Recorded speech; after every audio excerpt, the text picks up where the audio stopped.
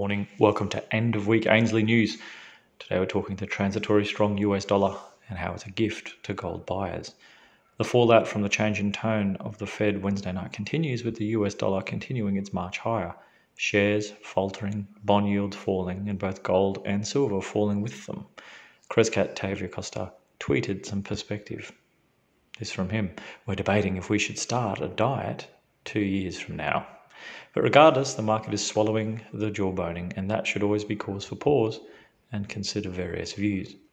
Raoul Pal is one who believes inflation will be transitory. The USD will continue to rise for a period, but the US economy will weaken later this year.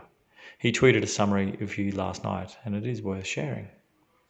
The dollar is always the key macro variable. When it moves, everything moves. If the dollar rises sharply, back to the middle of the range, it will kill the inflation narrative for now. The real guts of the inflation debate is more than likely next year's story. It is normal to see inflation fears immediately after recessions, but they tend to ease sharply or entirely reverse, as do bond yields. Here's that chart here showing the spike of inflation expectations, going all the way back to 1962 through to now, so you can see for some perspective. And the Fed always cuts again for 2 years after the recession as stimulus and rebound effects start to wear off. Here's this bond yields graph here for some perspective. The same happened with QE after last recession. Here's a post-QE chart here when the Fed balance sheet became the way to stimulate. And last time it lasted 5 years. The government tends to push through 1 or 2 stimulus sessions. In this case, I think they'll be massive, and the Fed balance sheet will continue to expand, and bond yields should drop once more. Here's another chart here showing what the bond market is picking up. My view remains that H2 was weaker than expected, and inflation fears subside for now, and growth looks patchy. That results in more stimulus and not tightening in Q4. Well, what does that mean for markets? Well, the dollar keeps rising for a bit. Commodities correct. Tech and exponential age stocks rip higher. Weaker data will eventually lead to gold and crypto moving up sharply, especially once the dollar stabilizes a bit. We need to see the dollar break this inverse head and shoulders first. Here's that chart here showing those inverse head and shoulders.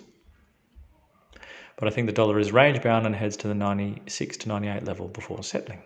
Again, that chart here. So let's see how that plays out. But keep your eye on the dollar.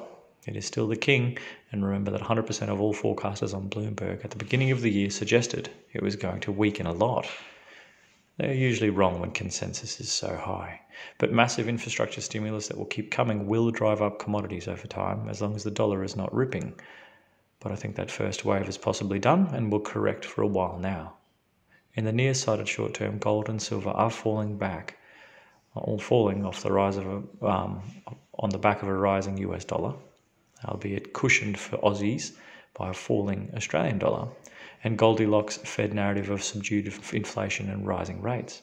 However, whether you're in the transitory or sticky inflation camp, the outcome is likely the same later this year, and that is that the Fed is unleashing more and not less stimulus. That drives rates down. Less even of what's left of even transitory inflation will still be firmly negative, and negative rates and throw a falling US dollar, and you have great support for higher gold and silver prices. Rare is it that both sides of a macroeconomic debate lead to the same outcome of support for gold and silver.